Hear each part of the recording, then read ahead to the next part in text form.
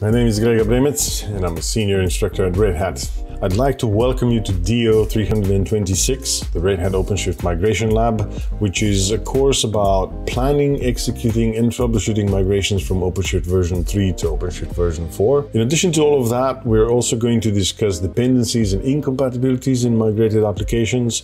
We're going to automate everything, talk about various options in terms of performance and application downtime, and discuss several network switchover strategies for applications in migration. This course is intended for cluster administrators, cluster engineers, and site reliability engineers that deal with OpenShift on their daily basis and need to migrate workloads from OpenShift version 3 to OpenShift version 4, including cluster settings and applications. If this sounds interesting to you, please join us in the course. Hope to see you there soon.